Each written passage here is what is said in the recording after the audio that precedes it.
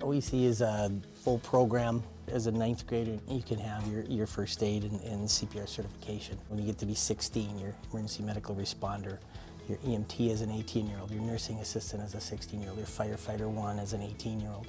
And so we like to see ourselves as an opportunity for students that when they're done, they can get employed. These are called multiple casualty incidents. It really tests our knowledge, our skills. Medical schools now are really looking at what kind of field experience do you have?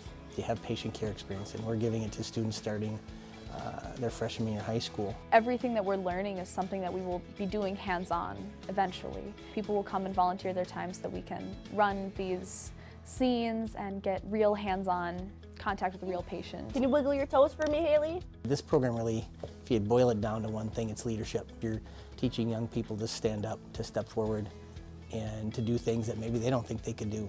I learned that I can handle a lot more than I think that I can. It's really a good life lesson. They're going to treat things like severe bleeds. They'll put a tourniquet on you. If you're not interested in medicine, it's still an amazing class to take just for the leadership and the personal growth. You know, by the end, they're different. They're a different person.